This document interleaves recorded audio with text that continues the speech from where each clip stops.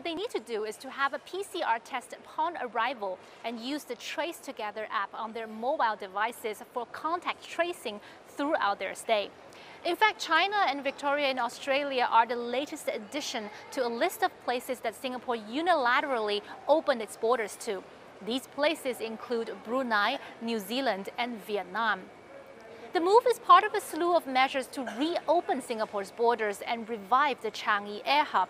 It serves as a standing invitation from Singapore to these countries. Now, Singapore's tourism industry has been brought down to its knees by the pandemic. You actually don't need to look far for clues. Just look around me at the Changi Airport. This used to be one of the world's busiest airports. It served 68.3 million visitors in 2019. This year, Changi only saw 3.5 million visitors since Singapore closed its borders to foreign travelers on March 23rd. The tourism industry is an important pillar of the Singapore economy, contributing 4% to its GDP.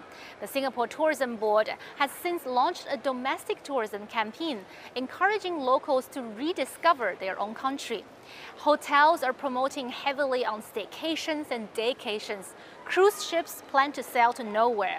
Just last week, I was here covering the A380 restaurant initiative by Singapore Airlines as it turned 2 of its super jumbo jets into fine dining restaurants, welcoming paying customers. Although these initiatives did receive positive response, industry experts say the small size of the local market will not be sufficient by a long shot to revive an industry on its knees.